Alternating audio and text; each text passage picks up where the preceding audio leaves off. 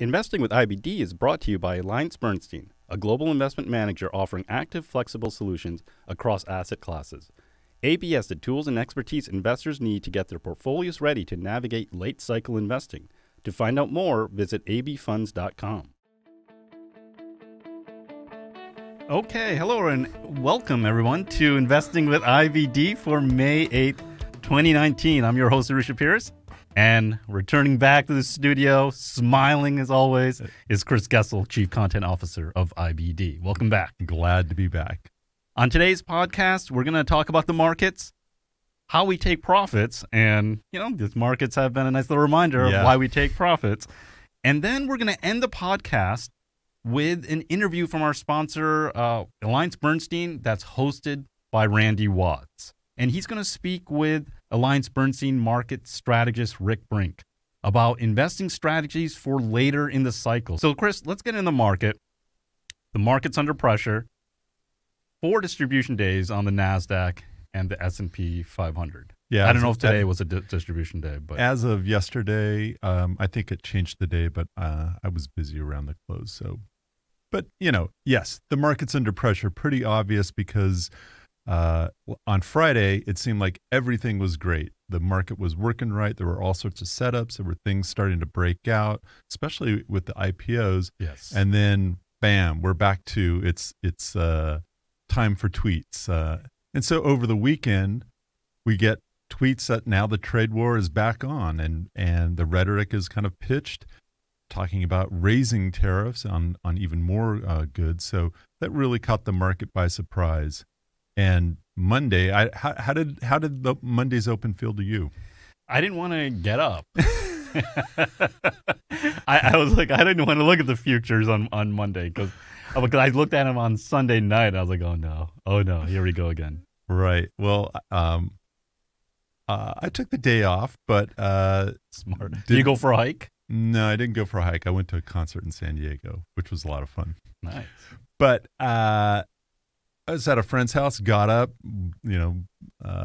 fired up the computer, and just kind of sat there for a few minutes. And a good thing because, really from the opening tick, the market started rallying back. Right. So that was great. And even by the close, I don't know how you were doing, but I was up in my account, and I was like, I could not believe it. That was a huge swing, like a 3% swing from low to high. And like, wow, okay, maybe this isn't a big deal. Then Tuesday, that's we got it. We got what the market really wanted to give us on Monday. It's true. And what was funny on Monday is with the way it closed and we all kind of survived Monday, we all were kind of happy, right? It's like, wow, we survived that. This market's so resilient. I'm so glad I didn't sell everything or whatever. And then Tuesday's like, hold my beer. Well, yeah, exactly. I guess the best part of today, even though the market faded at the close and was down a little bit, we didn't have another big sell-off. And so if we had another big sell-off, to me, that would have been indicative of, okay, maybe a correction starting. It would have looked a lot like how the market was in October. And when you get, really violent sell-offs, like 2 or 3 days in a row, that's often how a correction starts. So today, since it was an inside day, down just a little bit, it had been up. Leaders were acting pretty well. I think that's the key. Yeah. A number of them, they came down to support. They held, and we still have a chance. And and that's kind of how I look at it. On the weekly charts, actually, a lot of stocks look pretty constructive still. So the leading stocks haven't taken too much damage for this. And so with the volatility, after these 3 days that we've gone through, the stocks are still looking pretty good. Right. And actually, we've had a huge rally off the bottom, I think like 32% from the NASDAQ. And so, we've been at new highs. We're pulling back a little bit. I mean, I think some consolidation would be constructive. I know that you and I complain about it, and we want to be up every day. And if it is a down day, maybe we give back $1 or $2. Right. But to me, it seems okay. I guess the biggest risk is still, does this turn into a full-blown trade war, And maybe the other thing out there that I believe I've talked about before is there's a chance that the damage of the trade war so far has sown the seeds of a recession, especially in Europe. They seem to be the weakest. So that would be, maybe even a deal gets done and then Europe drags everyone else into recession. But I'm hoping it doesn't happen that way. Well, I think these last few days have been a good reminder of another aspect of investing. Oh, absolutely. Right. And it's and this is one of the hardest things for me. And it's taking profits. Right. You're doing so well in these stocks, and all of a sudden you're up 20% or something like that, and it's hard to sell anything, right? Because it could go up 100%. Sure. Well, when the market's going well and you're king of the universe, it's like, and now you start calculating, if I continue to make money at this rate this year, well, and then you start making all your plans, and that's usually the time. That's the top. Well, for your account. Yeah. If not the top, it's time to start rethinking things. And you're right. That's the hardest part. Is the time when you should be taking profits is when you least likely want to take them, because everything is looking good, and you've got a stock that broke out and it's up 20%. Why leave the party right now? However, I think it's, we run into this when the market's weak and the stocks are off 10% of where they peaked, or maybe 15%. And now you're looking like, oh, well, I'll hold it to here. And that 20% gain might end up to be 5%, or maybe you round trip the whole thing, which I've done so many times. Right. So let's go into some examples here. The first example is Atlassian, ticker symbol TEAM, so team. And this was a stock that broke out of a cup with handle back in late, really, December 31st of 2018. Right, kind of poked above the buy point there. Right, but then it really started to make progress once we had that fall-through day on January 4th. Went up 20%, actually went up a little bit more, but this is one of the stocks that I was in, and this is one of the ones that I actually took some profit in. Now I do, full disclosure, I do have shares of this stock again, but this is after years of kind of round tripping stocks. Now I've gotten the habit of, okay, let me just take something off. Let me take something. It doesn't always have to be everything, but some partial sell when I'm up like 15% or 20%. Yeah. Well, this stock, it's one that we know they make collaboration software. And so we use these. Yeah. We use it every day. A lot of us are using Jira, and Confluence is another one. Yeah. So they've got a whole suite of software tools for development, for IT, and lets them communicate with the stakeholders and the project managers, as well as the actual people doing the work. So every time you see something coming new on either the website or MarketSmith or Leaderboard, definitely Atlassian software has had a role in that. So we definitely know about this company. It has great fundamentals, growing at a 40% annualized rate over the last 5 years. How many companies do that? Not a lot. I wish there were more these days. Yeah. And we got triple-digit earnings growth in the latest quarter. So that is, it's the kind of stock you want to buy, but it also says, hey, maybe this is a stock that's really going to, rally and become a big winner. And if you step back and look at the weekly chart, it's been up to, I think, like almost 300% in the last 2 years. However, that run up was not a big soaring move. It's what I call a stair stepper. You know how they go up a couple weeks and then it pulls back. It pulls back to the 10-week line all the time. And I think the biggest moves it's had are maybe 30, sometimes, it might touch 40%. So it's really a great candidate for taking 20% or 25% profits. Yeah, and this was a stock that when it broke out of that cup with handle in early January, it got up almost 25%, and then came back in and then got up a little bit higher, and then just took a little bit of a break, actually gapped down on earnings. Oh, yeah. I mean, if you hadn't taken that 20% gain, it gapped down on earnings at like 3 weeks later or something. Yeah. And I think at the low, it was probably 13% above the buy point. So you'd been 20, 25%, maybe even a little bit more. I don't know where you sold it. I had sold it. I sold before before that. Yeah. Yeah. I sold it for a loss on the prior earnings report. Oh, okay. Yeah. Yeah. Well, I mean, this was one gap down I didn't participate in. I usually try to participate in most of them. Got it. Well, I know had I been in that stock, I definitely would have been selling at the low that day. Oh, absolutely. Yeah. And so then, even, it's gone back up. It had a great day today. It was up 6%. But I can't imagine, I mean, for me, I know I cannot hold a stock like that through those ups and downs. But if you're taking profits at, 20%, 25%, it makes it a whole lot easier to, handle your other parts of the portfolio, because what happens, you look at these stocks in isolation, it's like, well, it wasn't that bad. I could have dealt with that. But, it's so often the case when one of them is falling, it means everything in your portfolio is falling. And that's when you start reacting emotionally and selling willy-nilly. Yep. And if you've taken some of these profits, it makes it a whole lot easier to sit with the few that you really want to be with. So let's go to another example here. Tandem Diabetes, ticker symbol TNDM. And they make tiny wearable insulin pumps. And they're taking these insulin pumps and combining it with technology, right? And they have an app, and it allows people to monitor their glucose through the app. And it's revolutionary, I guess. I guess there aren't too many competitors in this field from what I understand right now. And that's why they wanted that monster run last year. And it was from like 2 to 50 or something. Yeah, it was like a ridiculous run. And so they've set up a couple times. They set up a cup with handle back and broke out of it early this year, and now they're forming another cup.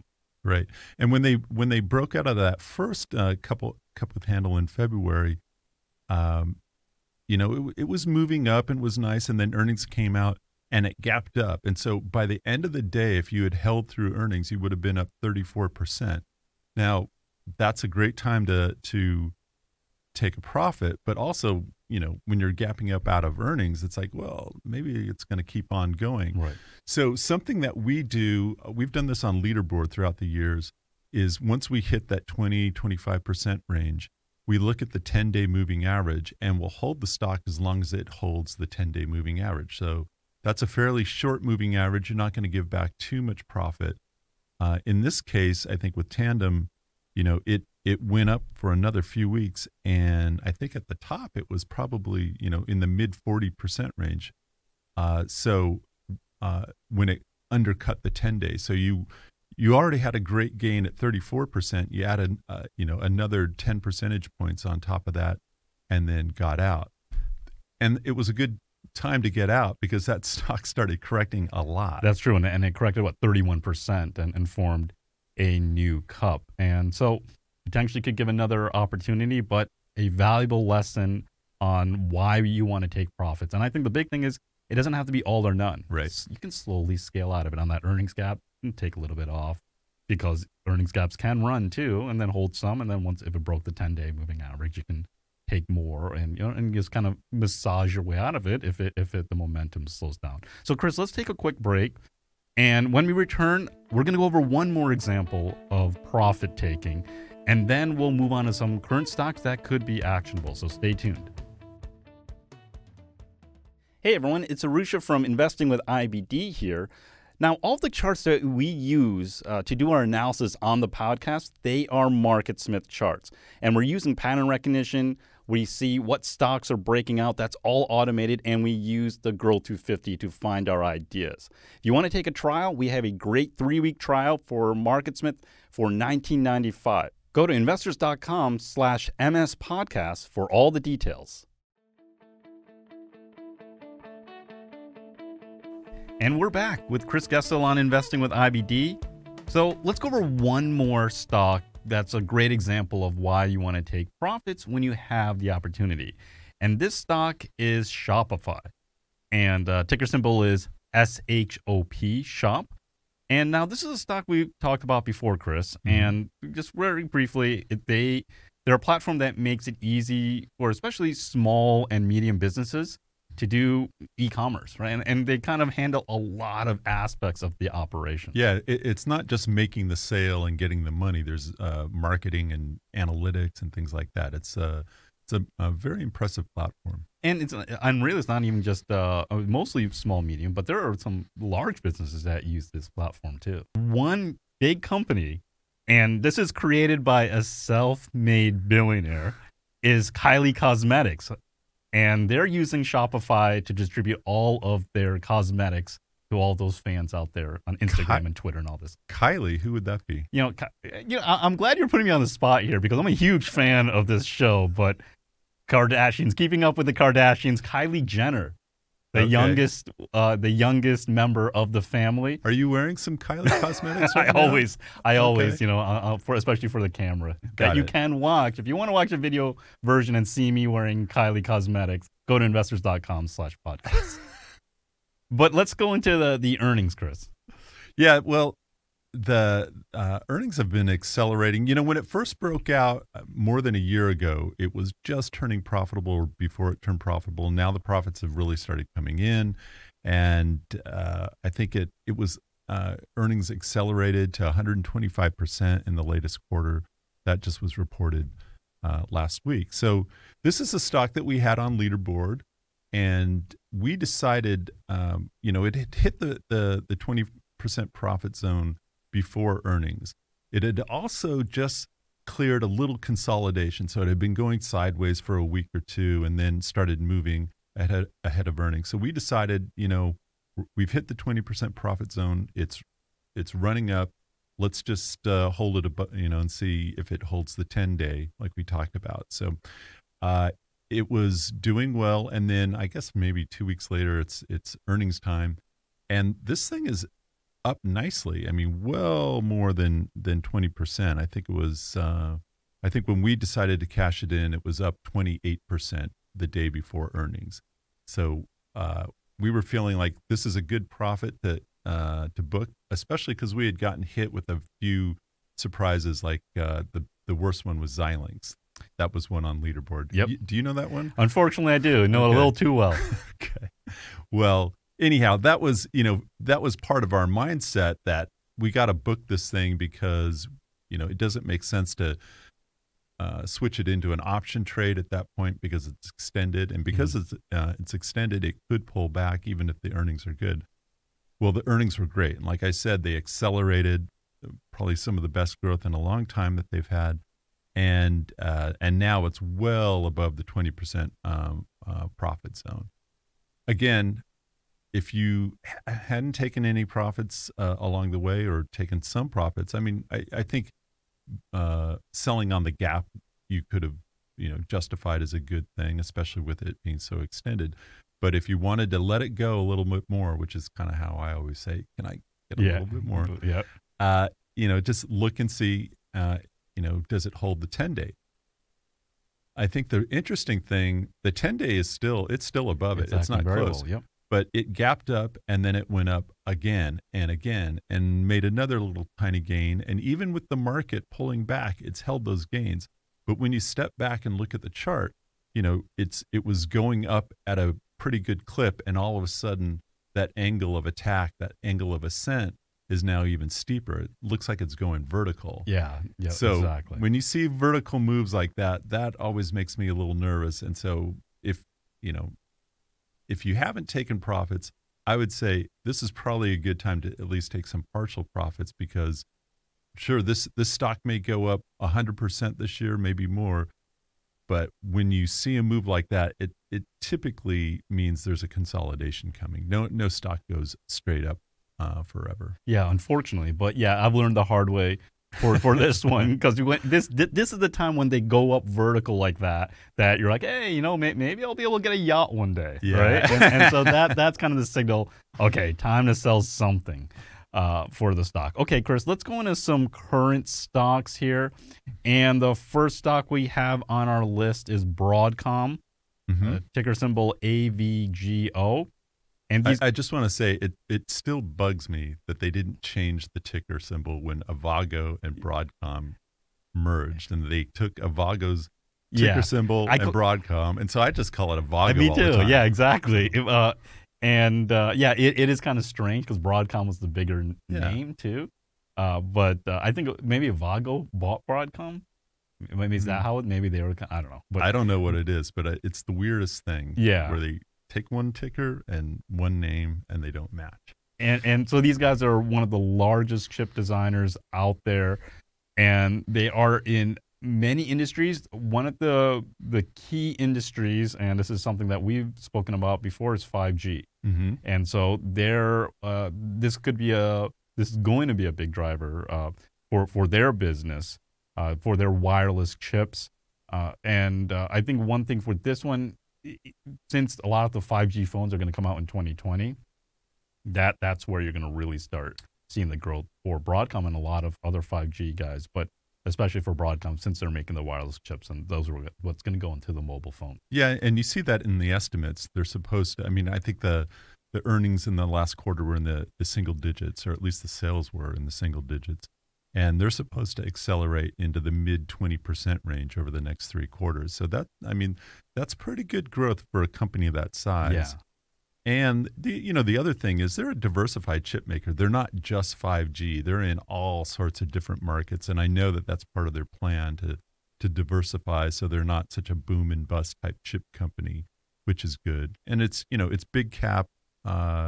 It's not going to be one that races up 40 or 50% in a few weeks. But, if you've got the patience for it, it's made some good moves and continues to set up. So, but is it offering any entry point right now? Let's pull it up, AVGO, and it's really coming down to the 50-day moving average or the 10-week moving average. So they really broke out of a kind of a large trading range, this stock, on earnings. So they reported earnings, gave that guidance, market liked it, gaps up.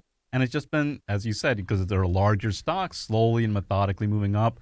Now, with this market pullback, here it's coming back, and really kind of an orderly pullback, a normal pullback, the type of pullback you want to see, right? Right. All the volume on the pullback has been below average. Yeah.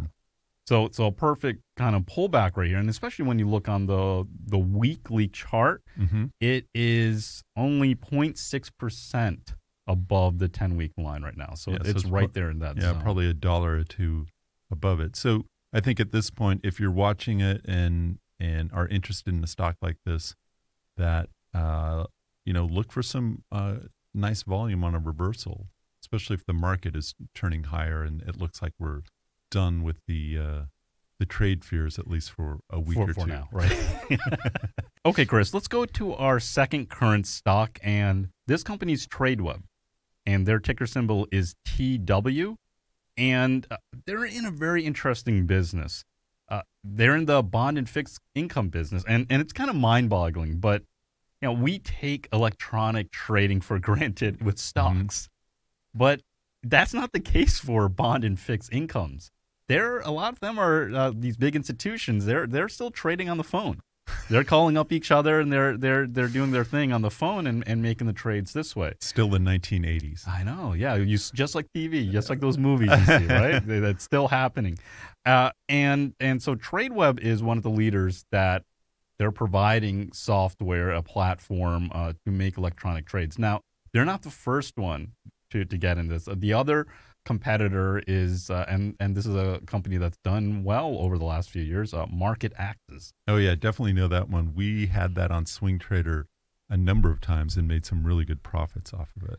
Yeah, so here's TradeWeb. They're doing well, and I think the big thing here is with the bond and fixed income business, just like any of these markets that haven't adopted yet technology, this market is ripe for disruption. And so let's go into this. This is a 4-week IPO base, and they have good earnings and sales. One of those few IPOs that have good earnings and sales. One of the keys here is that they're set to report tomorrow. So you want to keep that in mind to see the reaction.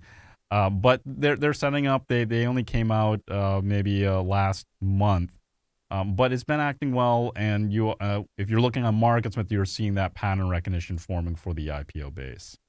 Yeah, the thing I really like about it, well, not only just the look of the IPO base, it was up 2 weeks strongly, and then started pulling back, and all those weeks have been pretty orderly. Volume's been declining in the pullback, so that's a good sign. But what I really like about the company is the accelerating sales growth, and so it's been accelerating for over a year. And in the last quarter, they reported, I guess before they were a public company, they said 56% growth in sales. So that's been one of the key elements of the IPOs that really move, that are tradable. Maybe they don't turn into prolonged winners, but you can pick up some really good profits quickly in these, especially in this market right now. So anytime you see sales growth that's well north of 30%, that definitely catches my eye. I put all those on my watch list and keep an eye on them.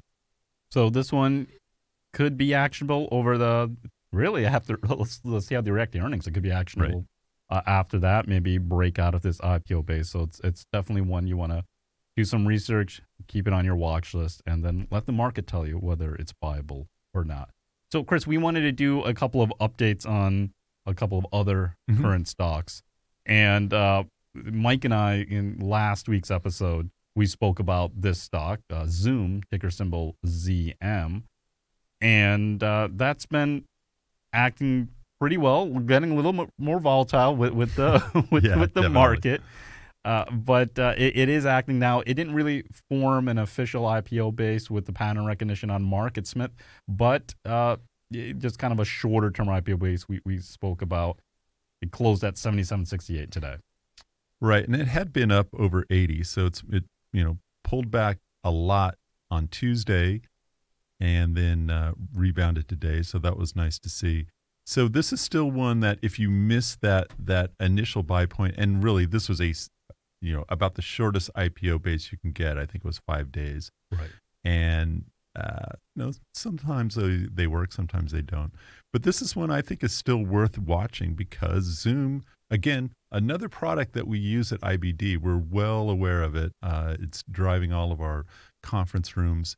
And there was a little bit of a learning curve, but now at least I know how to use it. It's pretty slick. Yeah. It works at every computer. You can easily just show your screen. Right. And so they've got, they're just turning profitable. They've been showing penny profits the last couple of quarters. And but they've got triple-digit sales growth. So again, it's that kind of sales growth, even when they don't have full well-established profits, that I really key on and I pay a lot of attention to. And this one has been on my watch list. It's on leaderboard. We stuck with it on leaderboard. I got shaken out yesterday. How about you? Well, I do have some shares of this, a small amount, because it's such a small IPO base. Right. But I do like the company and I do like the software, so I wanted to get some kind of placeholder in the portfolio. Exactly. And then we have one more stock that you wanted to speak about, Chris. PagerDuty, ticker symbol PD. Right. PagerDuty is another one of these new IPOs making a base. It hasn't, it broke out nicely last week. And again, very short base, 1, 2, 3, 4, even 5. Yeah, I guess there is really, really small consolidation or trading range. Right. A small base, and then has run up nicely. So it broke out around 43 or something like that. And it hit 50 the last 2 days. So even then, in this market, you might want to take some profits on this. It'll probably make another IPO base at this point. So I would definitely keep this one on the watch list. Yeah, and it's good to see that pagers are coming back. I've missed pagers. No, but what these guys do, they're analyzing a lot of data, right? All these computers, all the servers are collecting data, and if there's an error in some software, they notify the right people for that immediately. So kind of like a pager kind of, don't you miss those figures? But and they're using AI and machine learning, so they're definitely innovating on their end there. So keep an eye on these stocks. Even though it's volatile, remember when the market pulls back, that's going to provide opportunity, especially for those stocks that you might have missed. And then we've had a number of IPOs setting up. Now, after the break, we're going to have Randy Watts back with another sponsored interview. So you definitely don't want to miss this one. Hi there. This is Randy Watts, Chief Investment Strategist of William O'Neill. I'd like to welcome everyone back to our second interview in the Investing with IBD podcast with Alliance Bernstein. Today, we get to welcome Rick Brink, who's the Chief Market Strategist for Alliance Bernstein, and thanks for coming by. Thank you. It's great to be here. So, Rick, I thought maybe we could start out with your thoughts on where we are in the current economic cycle. Well, stop me if you've heard this one before. We're probably later in the cycle. Later, the typical indicators of labor being the engine, but labor moderating, growth moderating. We have forecasts that are similar that speak to the idea that economic growth through 2019 will become more moderate in the developed world, and again in 2020, modestly so over those 2 years. But, as a New York Yankees fan, if you've ever been to a Yankees-Red Sox game, you know that the late innings can go for about 6 days. So the idea is that the expansion can certainly continue, but just at a lower rate. And market returns would obviously correspond to that. And what are the kind of characteristics for our listeners? What are the kind of characteristics that you would associate with being late cycle in terms of an economic indicators? Yeah, so again, I mean, the first thing for us, especially because it's been so important, is what's happening with labor dynamics and growth in jobs, wage gains, and the trend in that space. And then just historically tightening financial conditions. And that's really such a major part of the discussion today because of what we've done from a monetary policy perspective for so long. And it's why it's so front in market investors' minds and participants' minds.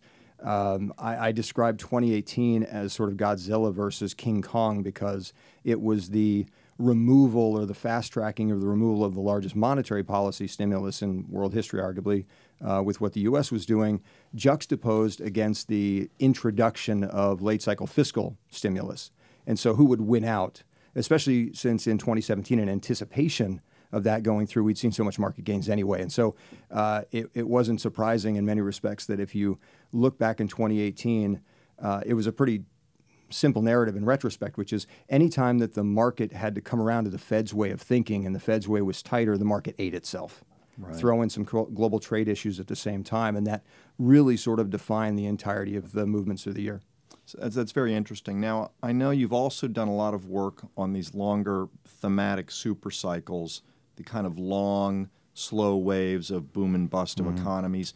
What are your thoughts on where the U.S. is right now on that? Oh, well, first of all, when you're a student of economic history, you spend a lot of time sitting alone at bars with a lot of nervous people sitting on the other end asking for the checks. But I think it's really important here because I look at the world in chapters of time. And probably one of the most important dates really for us in our careers, for most people that literally work on Wall Street today and in any part of the financial sector around the world, is 1981. You probably had the most potent cocktail, and I'll put an asterisk there because arguably it's within 2 years north or south of that.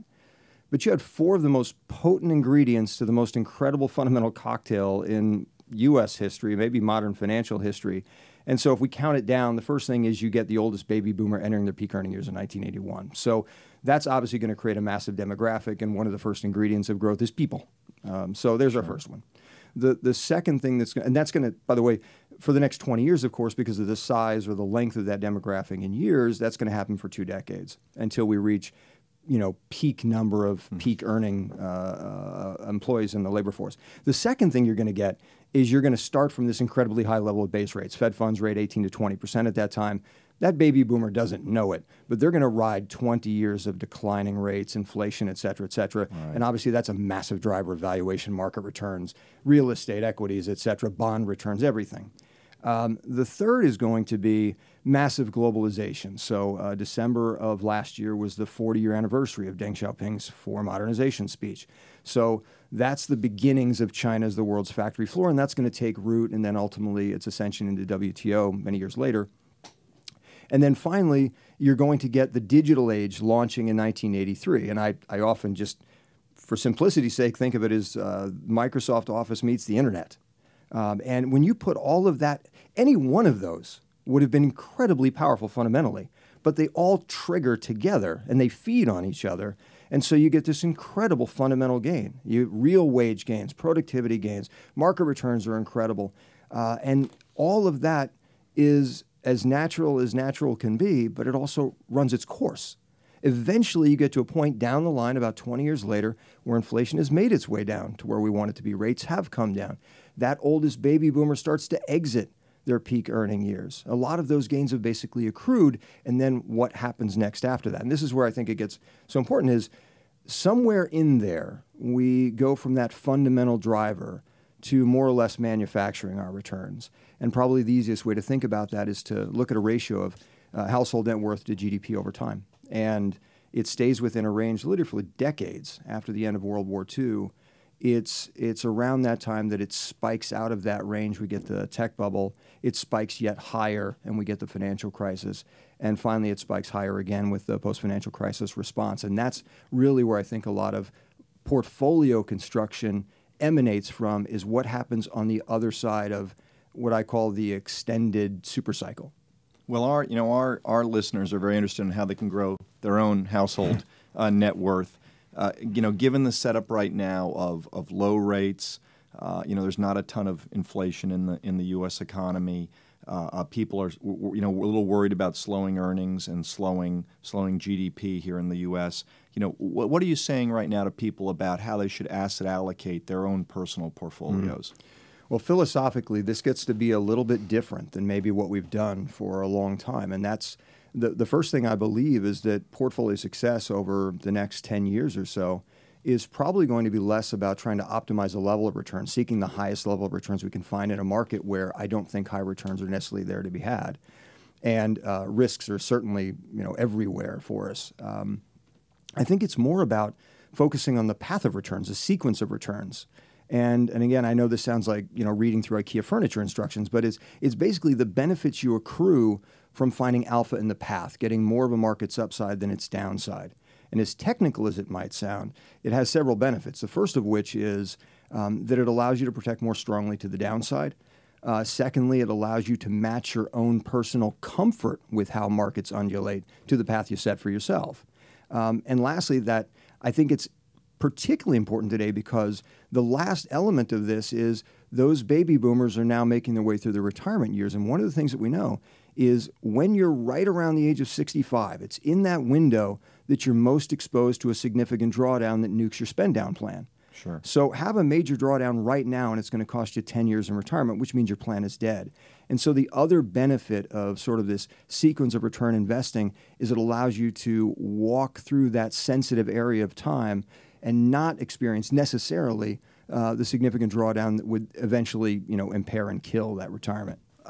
One thing I hear a lot about, given that many people do view that we're later in the cycle, and you've talked about both the economic cycle and the larger super cycle, is that they should be emphasizing quality, both in terms of the kind of stocks they buy, in terms of the kind of bonds they buy, really buying the best of the best.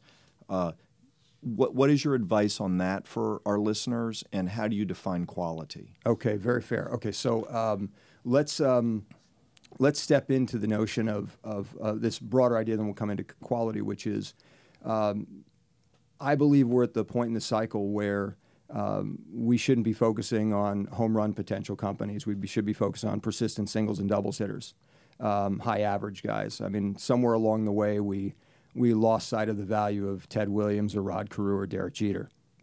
And I'm surprised you mentioned Ted Williams, given your Yankee bias. You know what? You have to respect greatness. You have to respect greatness. I think that from the perspective of equity pricing today, factor pricing, strangely enough, many of these types of factors are on sale. So quality in terms of balance sheet, low levels of leverage, free cash flow yield generation, all of that is Today, free cash flow yield is at among its lowest pricing levels ever to price to book and a price to earnings basis in the United States, and even more acute in Europe. And so this notion, and by the way, these quality and everything, low volatility, another area that's underpriced relative to other areas of the market, all of them are awfully strong across an entirety of a cycle if you just graph them out across everything. But thank you very much. They're really potent late cycle. They tend to participate well in the up markets. They're not going to get the full breadth, but they're going to be pretty close. But again, should you have a downturn, which we're not expecting, but should you get one, they tend to be really strong at defending the downside. How do you think about active versus passive right now for investors? And should individuals be trying to construct their own portfolios with individual stocks versus buying an index or an ETF? Well, we should save this for another podcast. It is an incredible debate today between the use of active versus passive. To cut to the chase, I believe portfolios incorporate both. There are areas of the markets where alpha potential tends to be greater. You could define it as initial earnings estimates versus final actual earnings generated. And where you find the greatest dispersion there tends to produce the greatest alpha potential. Now, the ability of a manager to capture it or not is another discussion, but there are definitely areas of the markets historically where more alpha is generated than others.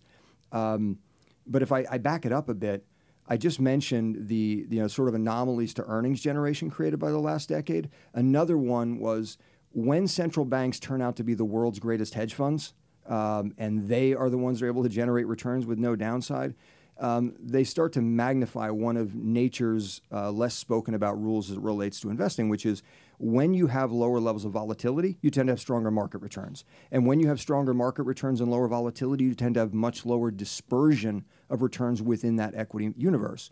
And so during the beta trade, this was the lowest level of dispersion in at least 40 years. And I say that because that's just as far back as we went, and not by a little bit, but by a long, long, long shot. And by the beta trade, you really mean all of the coordinated global easings after the financial crisis in 2008 to 2010. Absolutely, which drives, we opened with the 1981 period forward.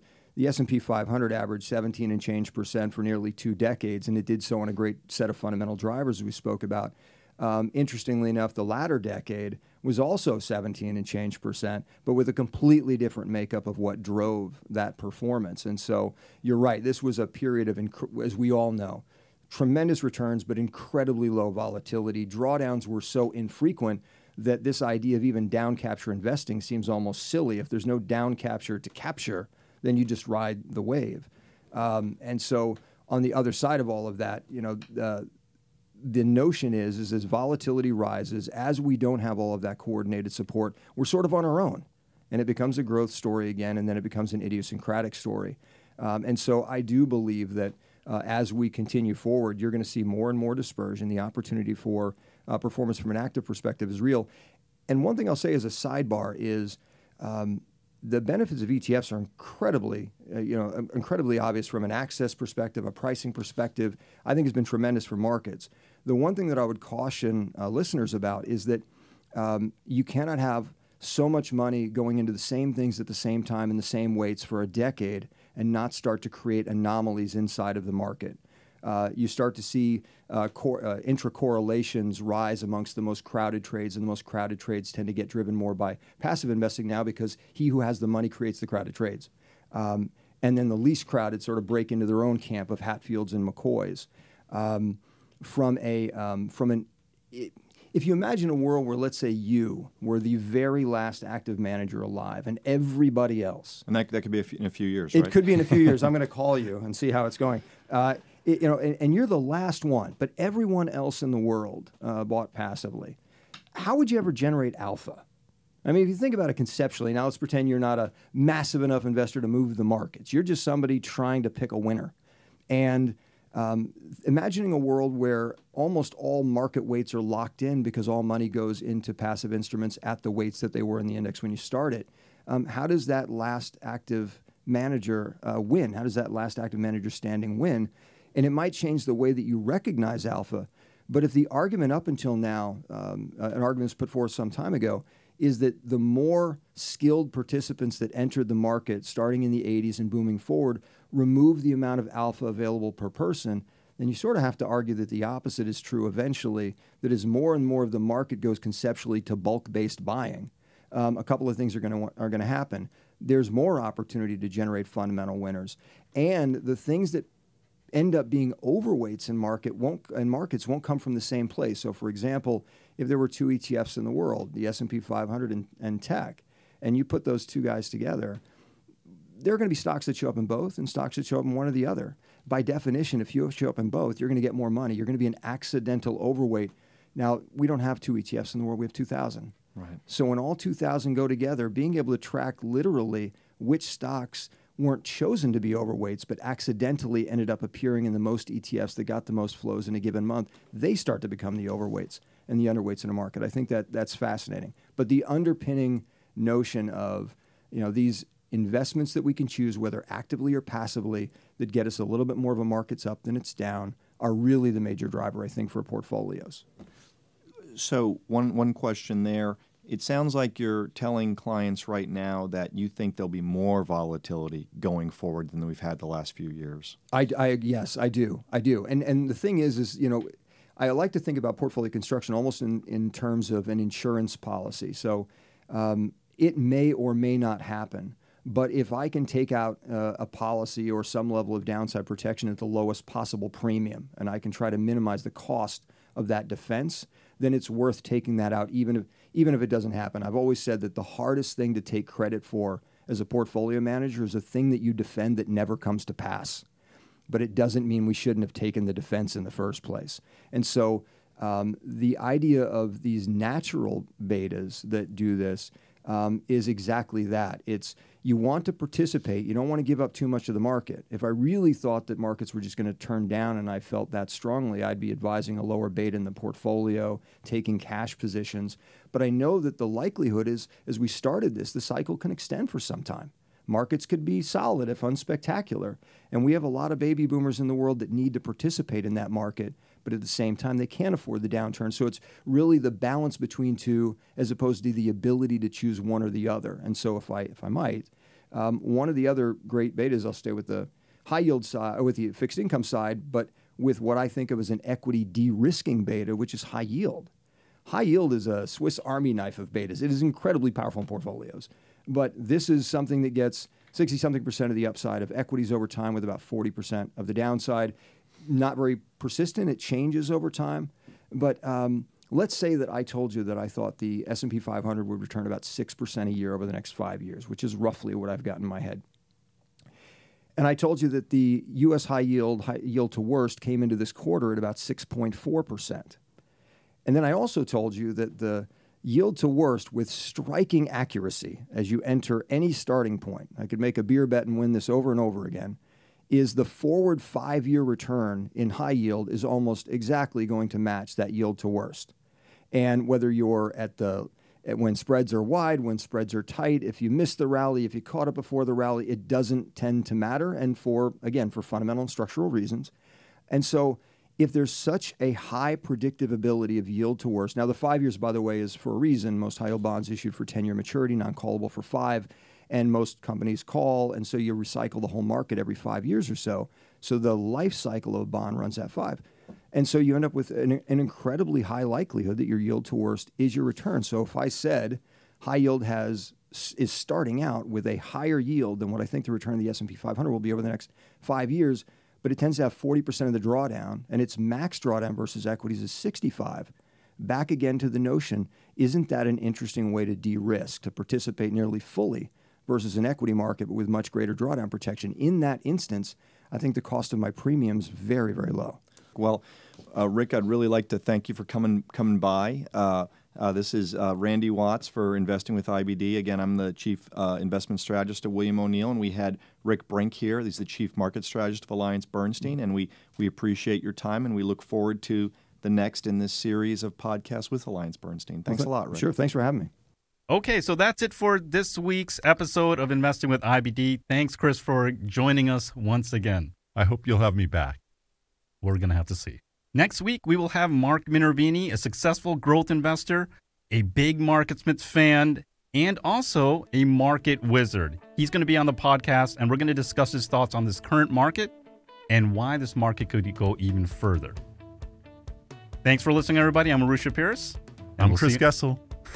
We'll see you next time. Well, maybe not Chris. And for this week's Notes and Charts, make sure to go to investors.com/podcast, where you'll find details for each episode in the podcast episode section. And make sure to subscribe, rate, and review our podcast if you haven't already. We'd really appreciate it. You can also send us your questions and comments to investingpodcast@investors.com. We would love to hear from you and may use your comments on an upcoming episode.